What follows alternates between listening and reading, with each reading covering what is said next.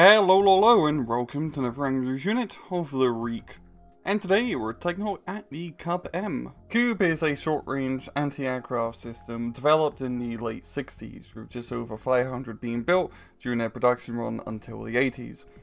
Basically, it's a big missile system used for more mobile anti-air operations, or mobile in the sense that it can move by itself, as usually anti-aircraft weapons of this caliber are sometimes deployed in static launch sites.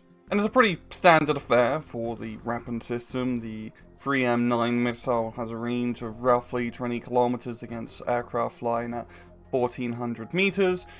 It can do decent against aircraft if it can get the radar lock, which is usually being guided from an independent radar vehicle, but because it's an earlier and older anti-aircraft system compared to more modern ones, it doesn't do a great job against aircraft which are performing some maneuvers. However, this did not stop the Soviets from exporting this missile system all over the place, because throughout the later parts of the Cold War, the KUB-M can pretty much be seen everywhere. From the Yom Kippur War, the South African Border War, in Bosnia, in Syria, in Iraq, and even today it's still being used in Ukraine. In-game, the KUB-M is a 45-point anti-aircraft piece, available to the Czechs, Poles, Yugos, and the Eastern Germans. It is one weapon. And that weapon being the rather large KUB-M missiles, or the SA-6 for you NATO fans. Anyway, you got 3 of these missiles with radar-guided capabilities, range against helicopters of 2.5 kilometers, 3.9 kilometers against aircraft, 40% accuracy, 9 HE, and a wicked long reload time. It's a big missile with pretty big range for the price, and big supply costs, and big damage. They're big. Pop down to miscellaneous stats has 1 frontal armor, 1 side armor, 1 back armor, and 1 top armor.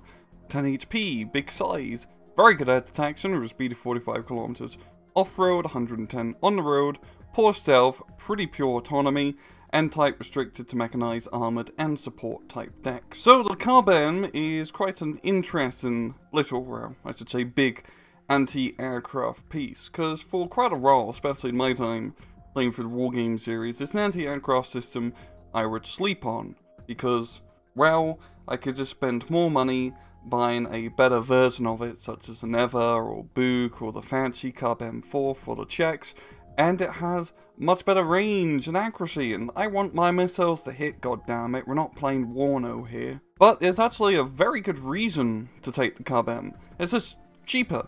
It's not a surprise, of course, you do get worse quality, but the same quality you do get is the damage. They both have 9 HE if you get the fancy ones. All that matters is if the missile does hit, and you pretty much got the same value.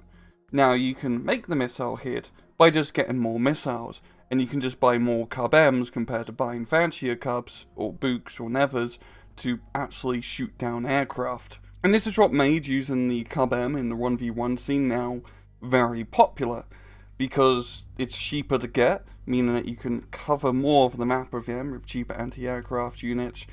And it also means, if it gets killed by a seed aircraft because you forgot to micro your radar, it's not that big of a deal. It's 45 points, you can just buy another one. You get better availability compared to the more fancier anti-aircraft pieces, and it's definitely something you want to take with veterancy. Like a lot of heavy missile anti-aircraft weaponry, you want to make those missiles count. Overall, when you get a whole battery of these guys, in a 1v1, 2 or 3 of them can do a very good job of knocking down most enemy aircraft. All you have to do is get one good hit, and then you just need some other crappy anti-aircraft weapon to get one other hit, and most aircraft will go down quite easily. It's a very good, cost-effective anti-airplane weapon. And, well, I don't like being killed by airplanes, especially stealth runs, or runs with cluster bombs, or high explosive bombs. Napalm bombs are also pretty annoying too. You know, I just don't like aircraft over my airspace in general. I think I'll just leave it at that. And, well, this has been another Wrangler's Unit of the Week. I hope you guys enjoyed the video, and usual, please just take it easy.